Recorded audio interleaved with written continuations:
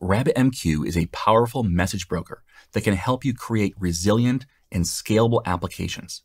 If you're not familiar with a message broker, don't worry. By the end of this video, you'll have a clear understanding of what they are and why they're useful.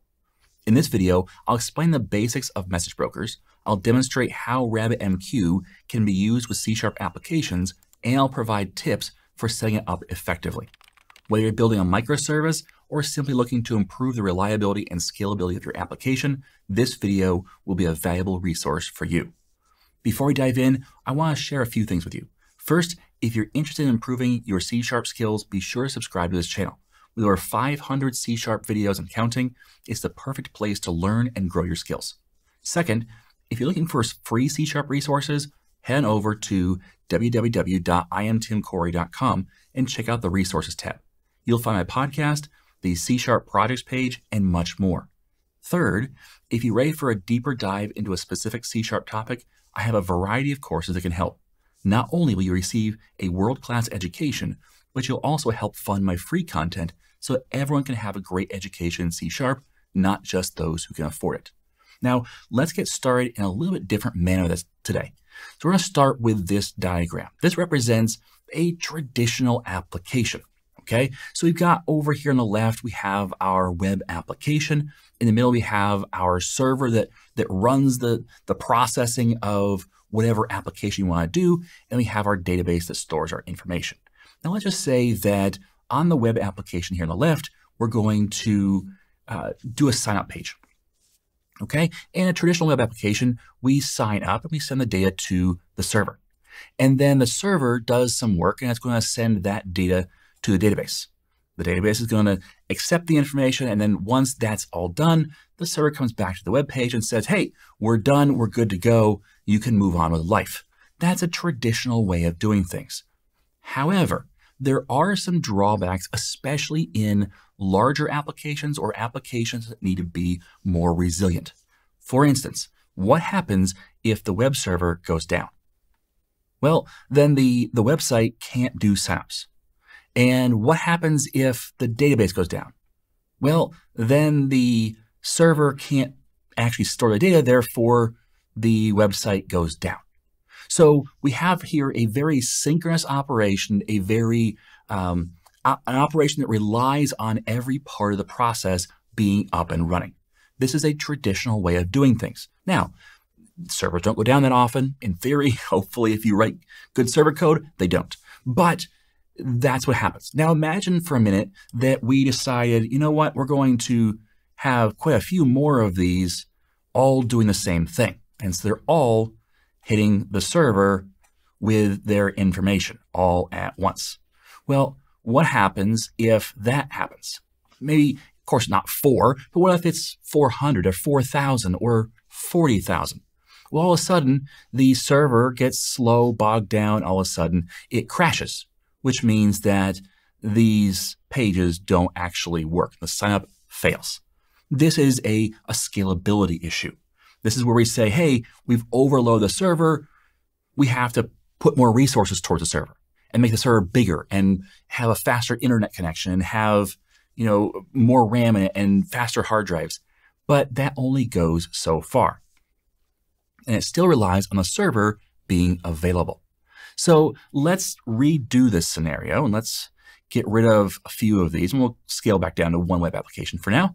And we're going to change things up a bit and talk about message brokers. So a message broker is a way of, the big picture overview is think of it like an email server. So let's put a few things in place. We're going to pretend we're going to use an Azure function for the the back end for this web application. So when we want to do a sign up, we tell the web app or the Azure function, hey, here's the information for the sign up page. Okay. So now you'd think, well, then the Azure function would talk to the server, right? No, that's where we have a little bit different setup. I'm just going to draw this in here. I didn't find a good diagram for this, but I think this works. So we're just going to draw this box here, and this is our message broker. So what happens is the Azure function will then send a message to the message broker, and it will look kind of like an email. Now, it's not an email, but it looks kind of like that. So it's a little message that it sends and it puts it into the message broker in what's called a queue. So the broker will say, okay, I've got the email, and now the Azure function can say, hey, you know what? Web page, we're done. That's it. Okay.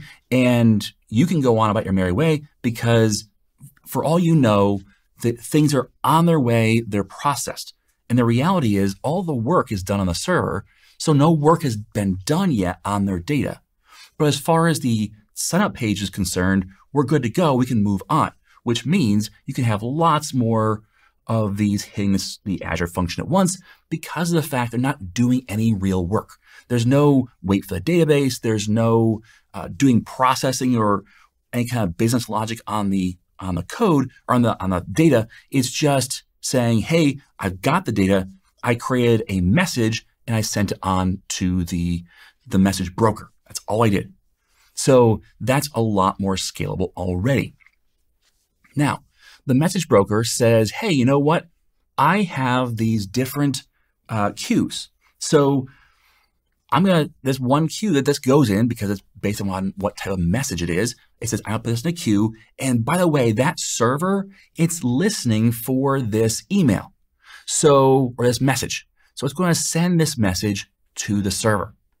The server is going to do the normal processing. It's going to put information in the database, and it's going to tell the queue, yes, I fully processed that message.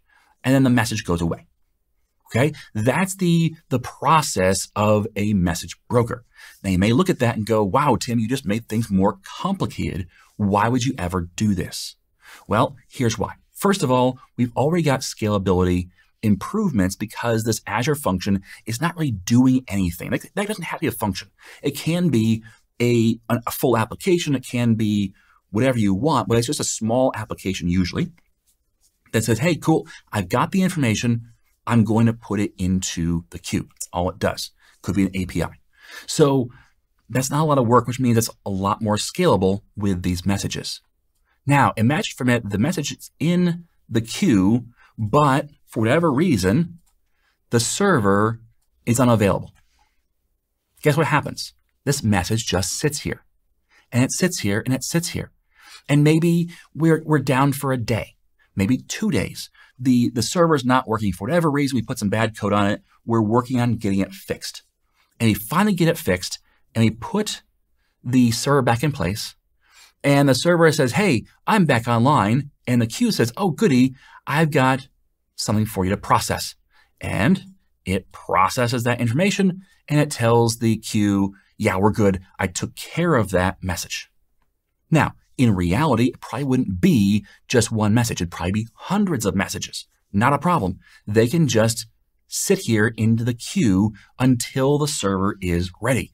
That means we're much more resilient when it comes to an outage of the server. Now imagine for a minute that we have a lot more of these. Okay, we've got a lot more people trying to send in information. We have a lot more messages. And let's just duplicate this once. We're not going to make it crazy in here. But we've got lots of messages coming in, and the server gets overloaded. Well, not a problem, because you can duplicate your server, have 2 servers. And this first server gets the first message, and the second server gets the second message, and they process, and they both write to the database. Okay, so now you can have more scalability because these servers aren't directly tied to your front end. They are listening for messages, and you can have as many servers as you want listening to messages and doing the work. Now, we do have this reliability issue with the database now. That's a separate discussion when you get into microservices and talk about a database per service or microservice and all the rest. That's a separate conversation. But what we have right now, because of the message broker, is a disconnect between the front end web application that sends the data and the back end servers that do the processing of the data in the database. This allows us to scale up and out our front end, and it allows us to scale up and out our back end and process these things in whatever speed is needed. So we can have 10, 20, 30, 40 of these servers processing messages if needed. And then when they're no longer needed, we can just get rid of them and go back to just having our one. So the message broker is an important role because it's the thing that captures these messages and then puts them in the right queue and alerts the server, or the server can pull the queue either way, and then sends those messages on to the server, and it listens to make sure that the message has been properly processed. Because if not, it doesn't keep the message sent. It actually brings it back and says, okay, I'll send it to a different server that can process it. Okay, so make sure it's resilient as well in that manner. So the message queue, message broker is an important piece in all of this. Now, this right here, the message broker, is what RabbitMQ does. Rabbit message queue. Okay, so it's one type of queuing system. Now, it uses a standardized type of message queuing that's also used by Azure Service Bus. So it's called AMQP. So there's other types or standardized versions that different service buses use or different queues use, and that's okay. You can have different ones, but RabbitMQ allows you to create messages that will be similar to what you'd use in, say, an Azure Service Bus. Azure Service Bus is another type of message queue or message broker. So we've got lots of different ways of doing this box right here, the message queuing, but today we're going to look at RabbitMQ, which is an open source system for doing these types of messages. Okay, got it? So now we're actually going to look at some code and write some code to first talk to the server as a sender, and then we'll create some, which is this right here, the Azure function, that's a sender. And then we're going to write some client code for not just one client, but for two different clients, so we can have double the processing capacity for our queue, because we're going to actually kind of overload from the sender side, we're going to overload that queue so we can actually see how we can bring on more than one processor to handle the load of all the messages, which means we can scale up our application and see that visually. Okay, so that's what we're going to do now. Okay, let's drag us off the screen, and we have opened our Visual Studio, but first I want to actually set up our RabbitMQ server. And I showed this off in a 10-minute training earlier, and I want to kind of use that 10-minute training. So if you haven't watched a 10-minute training, this might look like magic, but what we're going to do is we're going to create a Docker container that, or Docker, yes, a Docker container that is running RabbitMQ server with the management package attached. So with this, and it's done now, with this, now we have, as we open up Docker, we'll see that we have this Rabbit server running. And yes, that's all the time it took, was just that, because I already had the images downloaded. So if I open up this link right here, it's going to open up my RabbitMQ server. So this is why I love Docker so much, because I just said, hey, you know what? I want a RabbitMQ server installed, and within 5 seconds, I already had it done. Now, of course, if you're downloading stuff first, sure, go get a coffee, come back, whatever your download speed is how long it's going to take. But this has Erlang installed as well as RabbitMQ, everything set up on a Linux virtual machine, or a Linux container, which is like a virtual machine, but not quite. So with this, we now have our Rabbit server running. Now, there's a lot of stuff here. The UI is okay. You have to understand what's going on to really understand all the different stuff it's showing you. But what we're going to do is focus in on the queues, which we have no queues right now, no queues. But we're going to use C# to create some queues, put some stuff in there, and then use some tools to read that information. So we're going to do this all in C#, but I want to get this set up and running so you can see, you know, there's nothing in here. We haven't set anything up yet. We're going to inside of C#. Okay, so let's minimize that, and we're going to create a new project. Let's create a console application. So we'll call this the Rabbit server, Rabbit sender. How about that? That's a little better because we're going to create both a sender and a couple of receivers. So let's call this RabbitMQ demo, like so. And .NET 7 and create. So the first thing we have to do is we have to go in here and get rid of all this code, and we'll say dependencies, add a NuGet package, and we're going to search for, not under install, but under browse, RabbitMQ, and we see RabbitMQ.client. So this is the latest version, is 6.4.0, and this is what we want to install. It's RabbitMQ.client. We'll use this for all of our projects. So we hit OK. And now it's installed. We're good to go. And now in here, we're going to add a using RabbitMQ.client and also using system.text, I believe I'll need. So we're going to do first, we're going to set up a connection. Connection factory equals new, and then factory.uri equals new URI. This is a uniform resource indicator, which is essentially, we can think of it as a URL, which is a uniform resource locator. Yes, they're slightly different, but all URLs are URIs. How about that? So what we got to do is give it a URI or a URL. And what is that URL? Well, it starts off with the protocol AMQP : // and then we're going to give it both the username and the password to log in. Now, what is the username and password? Well, if we log out here and log back in, guest, there you go. That's the default for the RabbitMQ management system. So we say over here, guest : guest. And you're saying, Tim, you're putting a connection string right in the source code. Yes, I am. Yes, I am. Because I wanted to use console applications, but I don't want to go into the depth of showing off how to use a app settings.json, which is the recommended way of doing this. But I have shown a video, the perfect console application video. I showed how to do your app settings.json in your console application. I recommend you doing that. It's just kind of outside the scope of this video. So this should all come from a app settings.json file, actually your secrets.json file. And then when you publish it, you can pull it from Azure Key Vault or somewhere else.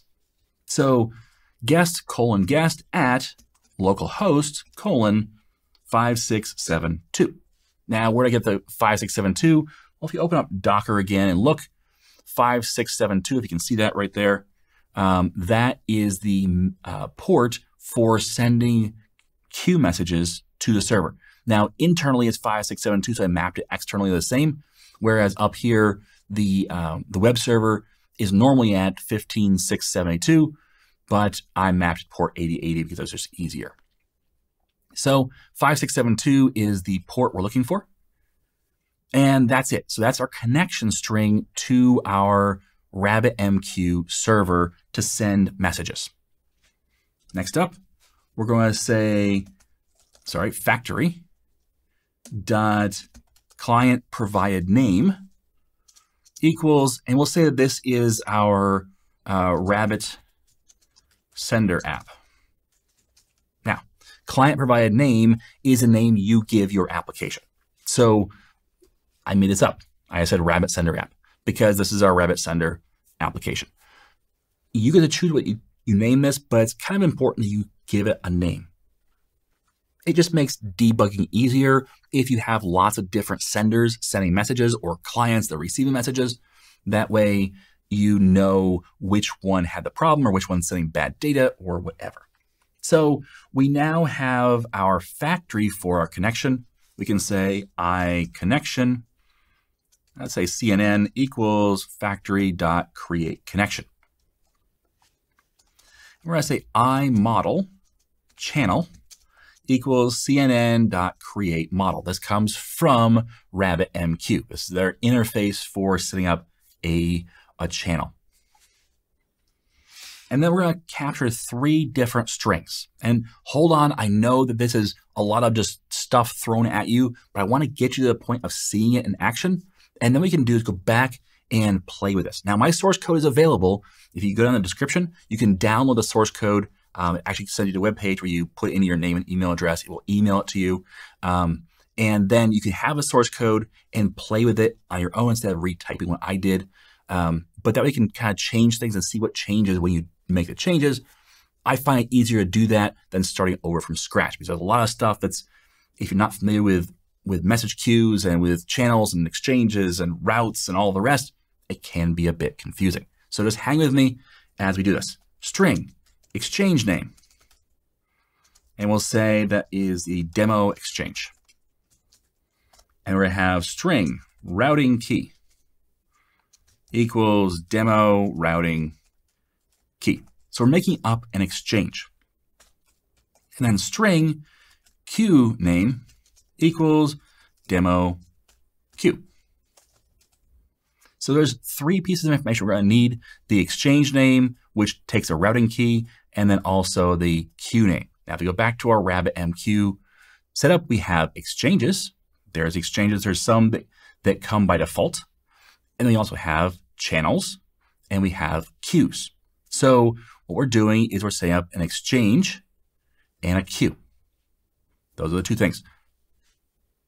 Then what we'll do is we'll bind our exchange to our queues. So what happens is something comes into the exchange and then goes to the queue that is needed. So we're trying to keep it simple. There's a lot more depth you can go into the RabbitMQ. I'm not covering everything. This is an intro video just to get you up and running with the basics of how you would use this. So let's say now we're going to say channel dot exchange declare exchange name, and then exchange type,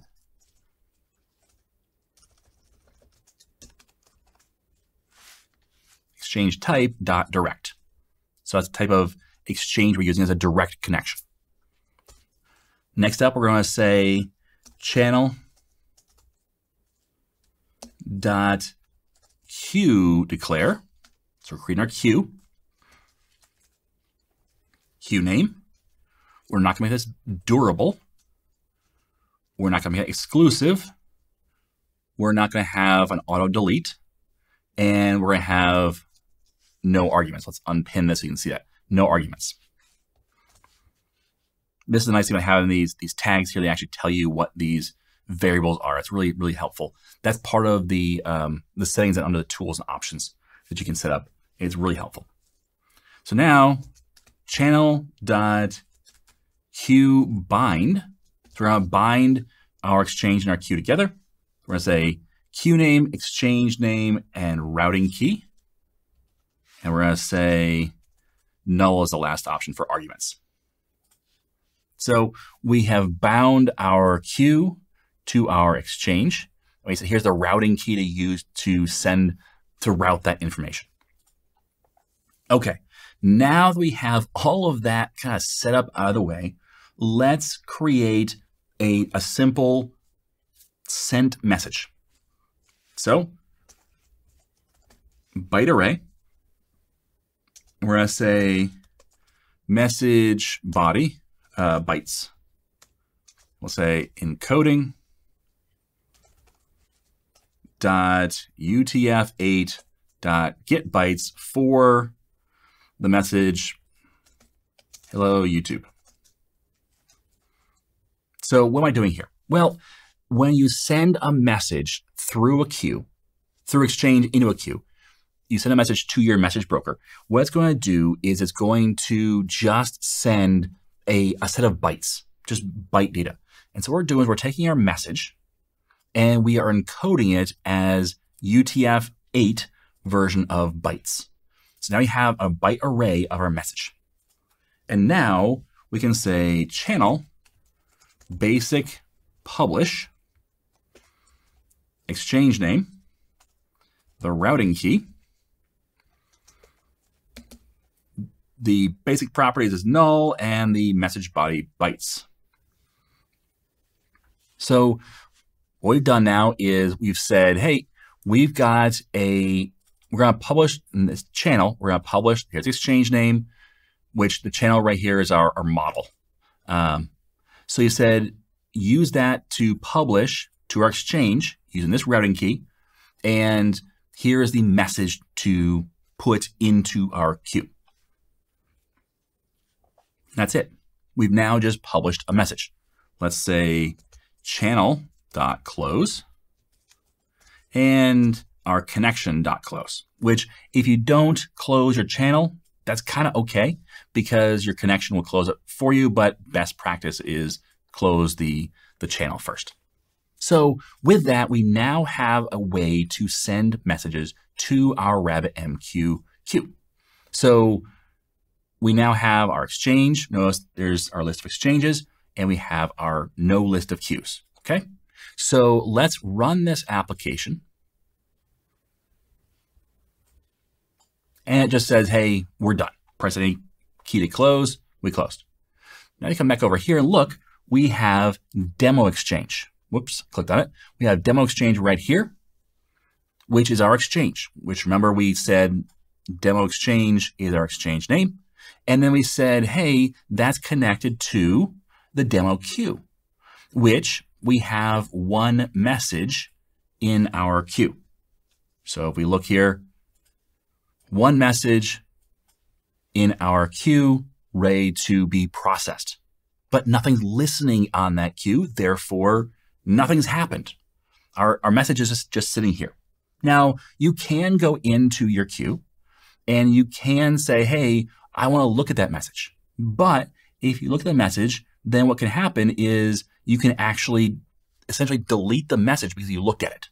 So the way this works is you only process a message once.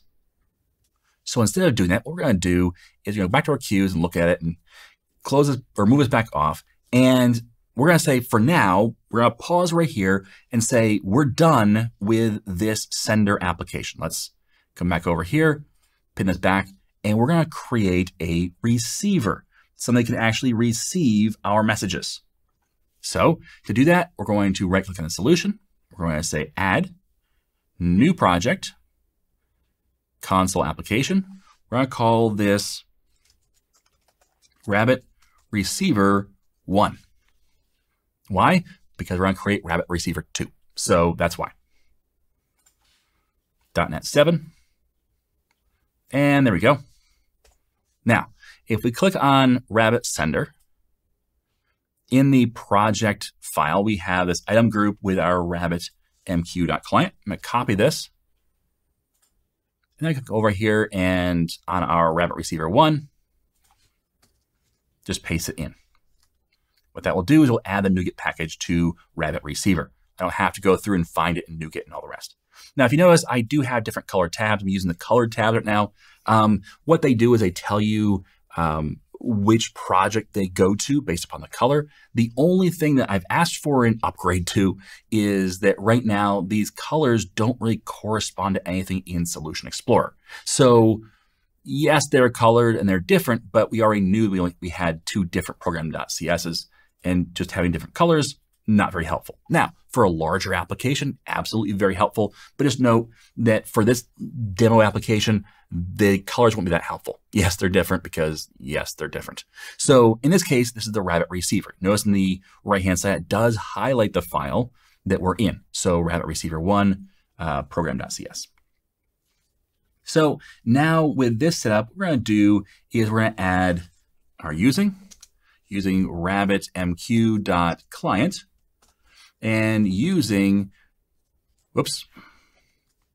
RabbitMQ.client.events, and finally using system.text. So that's our three using statements. Now this next part is pretty easy because we go over to program.cs and we copy all of this. We already, come on, go away. There we go. We copy all of this through here because it's the same thing. We're going to connect to the same server.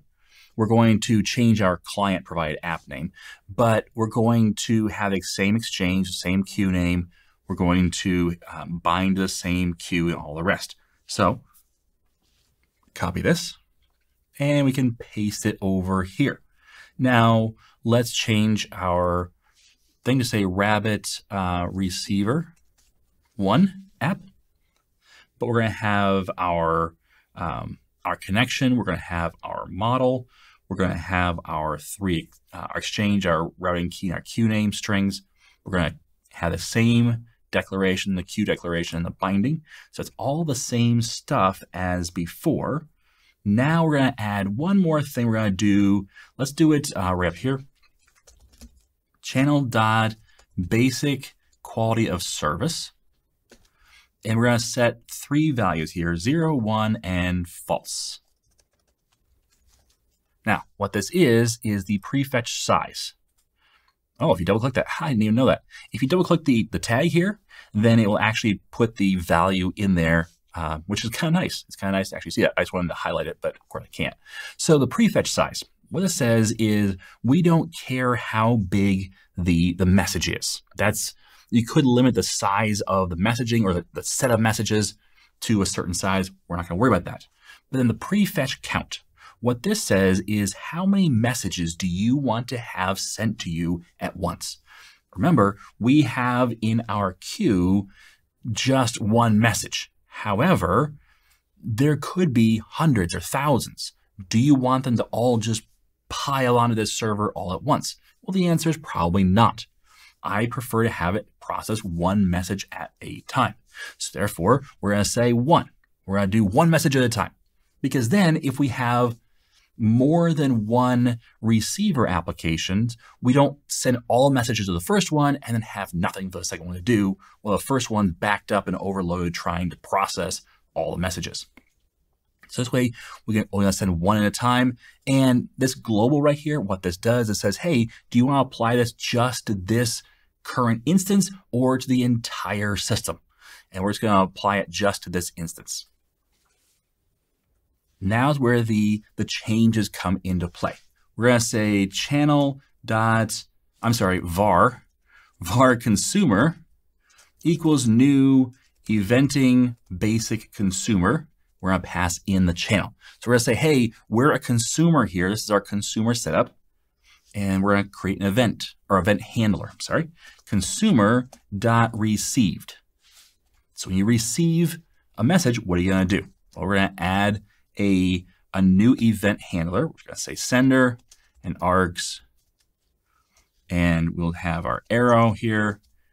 And we'll create the function right here. Now, we could create a separate function and pass it in here instead, but we're just going to create it right in line.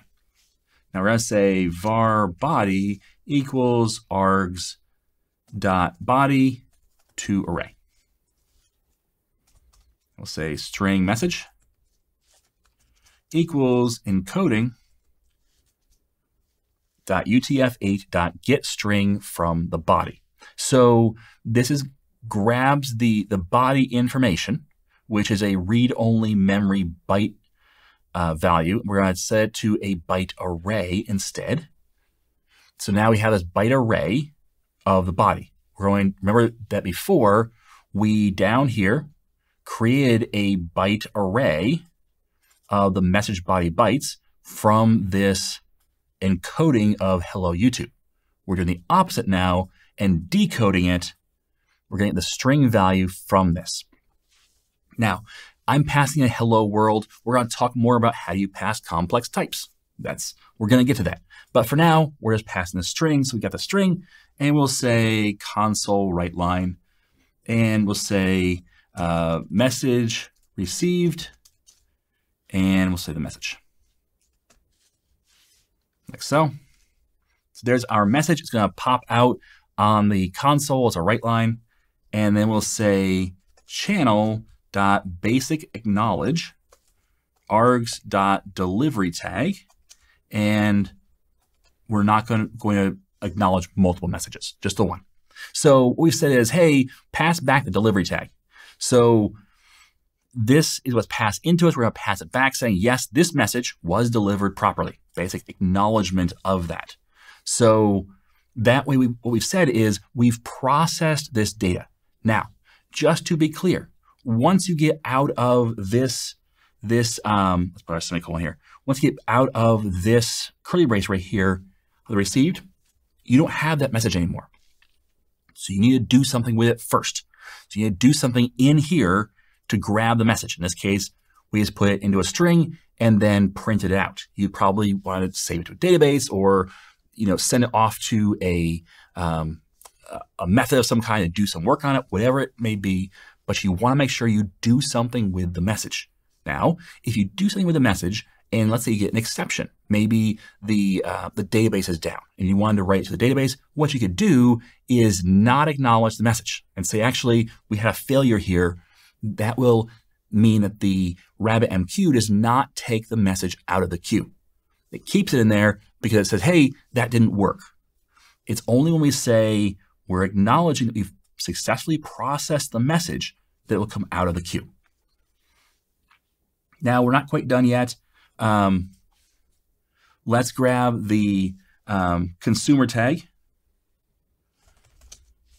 If I spell it right, string consumer tag equals channel basic consume of the queue name, auto acknowledge is false, and pass in the consumer as well.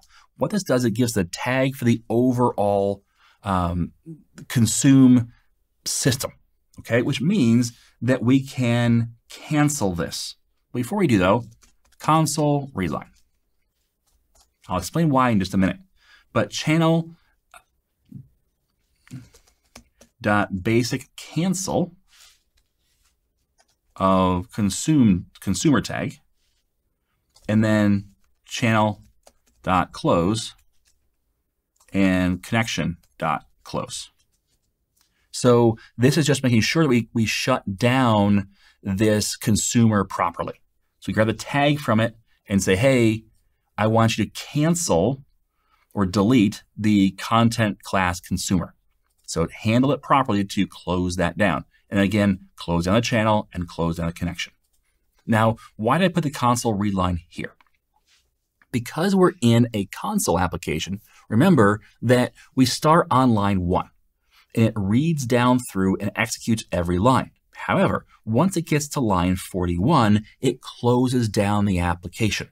It's done, it's over. But if we have an event listener that's trying to listen for stuff, well, if the application's closed, it can't listen anymore.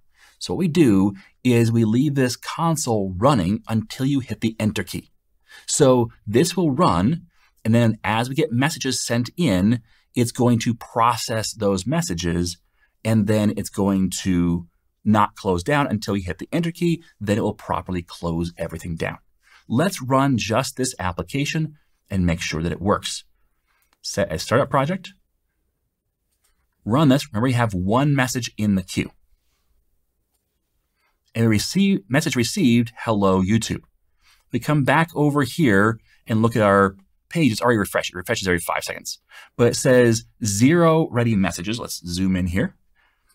0 ready messages, 0 total messages. Because we've processed all the messages and said, hey, we've acknowledged that they successfully processed. Therefore, it's empty. So we've got the message now on our receiver. Remember that part of the value of this disconnected architecture is the fact that these servers don't have to be running when you put stuff into the queue. And in our case, they weren't. So this right here, this console application represents the server side, the processor, the thing that receives the messages. It wasn't running when we sent that message off. It wasn't until we turned it on that it then processed the queue with all the messages. So we've now demonstrated the disconnected nature of the send and receive of this system. But I think we can do a little better because, right now we are sending and receiving one message at a time, but what if we improve that a bit? So first of all, let's come up here in our receiver. Before we do anything, we're going to say task.delay, and we'll say time span from seconds, 5 seconds is fine, and we're going to say wait. What this will do is it's going to pause our application for 5 seconds before it does something. So when it first receives a message, it's going to wait 5 seconds and then do the work. This is going to simulate an application that takes a little bit of time to do some work. It's not, it's not instantaneous that just says, hello world, and we're good to go. So it's going to take some work. So let's go ahead and start up. Let's start up project to sender, and we're going to launch this. It's run, it's closed already. Let's go over to program.cs and change it, say again, and run it again. And it's already, it processes and closes really quick. So now we have, come over here to RabbitMQ. If you watch, wait for it, there we go. We now have 2 messages in the queue.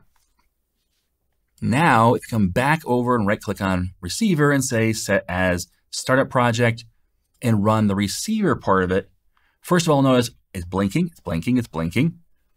Wait for it. Wait, there we go. Hello, YouTube. But now we're waiting. Hello, YouTube again. So it's processed both of those messages, and now it's just waiting for any new messages. So we now have our application working where it's simulating a slow receiver, one that's doing some type of real work, which is pretty normal. You're doing some kind of work, it's not going to be instantaneous. Now, it probably shouldn't be 5 seconds long. That's pretty long in computer time for one thing to do, but let's just pretend that's how long it takes. But let's not just, say, hey, that's fine, we'll just do it one-to-one. Let's go to our sender. In our sender, right now we've got this basic publish that publishes 1 message. Let's cut this out. And instead, what we're going to do is we're going to say 4. And let's say I is less than 60. So we're going to do this 60 times. We're going to say console write line, and let's make it string interpolation, sending message, and we'll put the number in there. So you can see, as it sends it. And then we'll paste in our message, but we're going to say, instead of hello YouTube again, this is going to be message number, and we'll put our I there, and we'll put our string interpolation here. So now we're going to say, hey, this is message 1, this is message 2, this is message number 3, and so on, so you can tell them apart. But again, to simulate the fact that these aren't going to come in instantaneously, let's say thread.sleep for 1,000 milliseconds. We'll just do thread.sleep instead of the task.delay. But now we're going to send up to 60 messages. Well, we are going to send 60 messages over the course of a minute. But this is only going to wait 1 second to process. This takes 5 seconds to wait per item. Therefore, we're going to have a backup. We're going to have lots of these things that we need to process. So how are we going to handle this? Well, let's do this. Let's create a new console application. Now, in the real world, you could just run 2 instances of Rabbit Receiver. But in our case, we're going to create a second receiver. So Rabbit Receiver 2. And yes, .NET 7. And we come over here to Rabbit Receiver 1. We can copy this item group out, go to Rabbit Receiver 2, paste it in. Oh, you know what? I'm going to show you a different way. Let's not put it in there. Let's come into Rabbit Receiver 1, Control A and Control C. Same code to Rabbit Receiver 2. So let's just delete the code and paste it in. And notice I've pasted in this, and you know what? It didn't find this. So sometimes when it knows what the NuGet package is, which it should know this, but evidently it doesn't. I didn't try it. It doesn't know this, therefore it doesn't know where to find this. But if it knows the NuGet package, sometimes it will bring it in for you. But in this case, it doesn't. No worries. We just grab this and then come back over here and actually come over to the CS proj file, save it. And now that should take care of everything. But we're not quite done. We're going to say Rabbit Receiver 2, and we're going to process these a little faster. So this one, instead of time delay of 5 seconds, we're going to say a time delay of, let's go 3 seconds. It's not going to process everything right away, but it's a little faster, right? Maybe it's a better server that's running on. Now, let's right-click on the solution and say, there's so many things in this menu. So we've got the startup projects. Where's the startup projects? Configure startup project. There we go. So we want multiple. We want to start all of these. So now we hit the start button. All three are going to open. Now I'm going to try and get all the windows on the screen at the same time. It's going to be a little bit tricky, but we'll be able to see which ones are processing, right? So now we have three windows open. I have this one. I have this one. Let's bring us down here. And I have this one. So we've got we got the sender over here on the right. We've processed 15 messages. On the left, we can see that the top ones process message 0, 3, 5, and 8, while the bottom ones process 1, 2, 4, 6, 7, 9, and 10. Because of the fact that the bottom one is receiver 2, and it's a little bit faster than the top one. Therefore, it processes more messages than the top one does. So that's our application. That's how you can see that we're sending out tons of messages, and we have two different receivers processing the messages without stepping on each other's toes. Notice there's no duplicates in the numbers. So we don't have a message 19 up at the top and down below. It's one at a time. If you look over here in our RabbitMQ management, we can see in the queue that we've got a lot of messages coming in. Right now, we've got 30 total messages, 26 read, 2 unacknowledged, which means they're processing, 25 in memory. So this will change over time. Now we're down at 23, now we're down at 20, because it looks like the one process closed. So we're getting close to processing all of these messages with the two systems. Let's go ahead and close the top one, and then we'll close the bottom one too, like so. And now we have let's go back to here and refresh. We've got 10 ready, 1 unacknowledged. So it's going to end up back into the ready column. There we go. So because it was acknowledged, I'm sorry, it was finished. So we have 10 left to do. We have got, we've processed 50 out of 60. We have 10 left in our queue. So now we have 2 different receivers ready to process our system. Again, normally what you do is just take the executable for your receiver and put it on multiple servers, or have it run multiple instances on one server, probably multiple servers though, because of the fact that the reason it takes so long is because it's waiting for specific resources, whether it's the CPU, the memory, the network, whatever it is, it's waiting on something. Otherwise, it'd be instantaneous, right? So therefore, putting it on multiple servers is probably the right way to go. So that's the basics of how to use the send and receive portion of the message queuing system in RabbitMQ. And this basic principle works with any queuing system. It's the idea that you send a message to the queue, you then either are told there's a message there, or you poll for the message. In this case, we are being told because it's a received event. So it listens and says, hey, I'm waiting for you to tell me this message is here. And you may ask yourself the question, what happens when you start up and there's already messages there? So right now we have 10 messages that are in the queue. So this application isn't running, but what happens if I start it? Well, when you start it, what happens is it says, hey, I've created a connection to you. And it goes, hey, you know what? I've got stuff for you. And since we've said only tell you about one at a time, it says, hey, here's the next message. And so we process it with this this received event. And at the end, we acknowledge and say, yep, we took care of that. Then it says, hey, you know what? I've got another one for you. So it even replays the events if the listener isn't listening at the time when the message comes in. It's a very smart system. It's very resilient, and it's capable of handling a lot of downtime on the receiver side, where maybe you're doing updates, whatever you need to do. You can have the server down and not really have any problems. Yes, it's going to not process those messages, which in the case of a sign up might mean the user doesn't get their email acknowledging they've signed up, or they don't get the welcome message, or whatever else they normally get when they first sign up. But that's better than, getting it late is better than never getting it, or waiting, while a server is backed up and crashes and they have to restart the data and try and replay it somehow from a database, and it can be a mess. So this way is super resilient.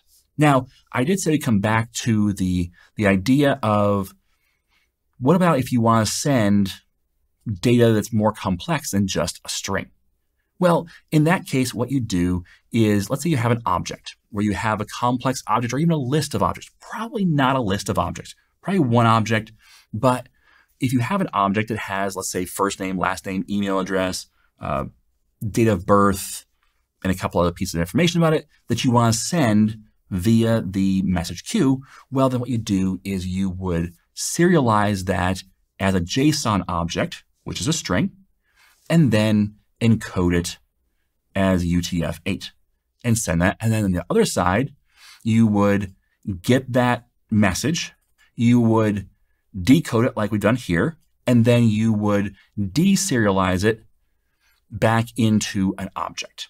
Okay, so that's what you do. It's kind of like working on an API, where APIs just send JSON data back and forth.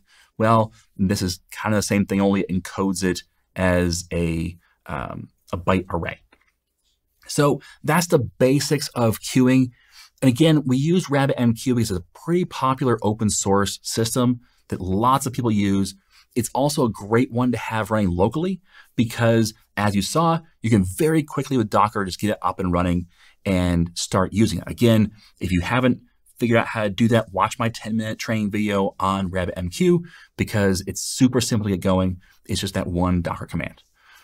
So that's a great system for running locally and for testing and even in production.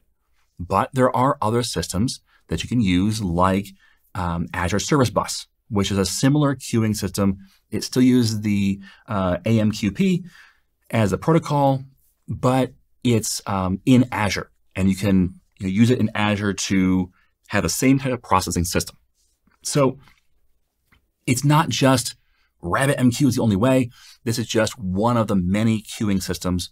You can even use something like mass transit, which kind of it kind of puts an interface over all the different queuing systems and allows you to use the same interface for all of that, which can be very helpful because of the fact that testing the Azure Service Bus is somewhat complex. There's not really a good offline system for testing or a cheap system for testing. So usually what you end up doing is using RabbitMQ for your testing system, and then you use Azure Service Bus for your actual live system, which isn't the best because of the fact that it's not the same thing. It's close, but it's not quite the same. So mass transit can help with that. But I just want to show you how to get started with message queuing because it is a pretty important thing when you're talking about microservices. It's also an important thing when you're talking about making parts of your app scalable or more resilient to downtimes and maintenance and other things. So with that, I would love to know what your thoughts are on RabbitMQ, if you've ever used it or not. If you're planning on using it, let me know. And also, if you need a source code, remember the link down in the description will get you that as well. Thanks for watching. And as always, I am Tim Corey.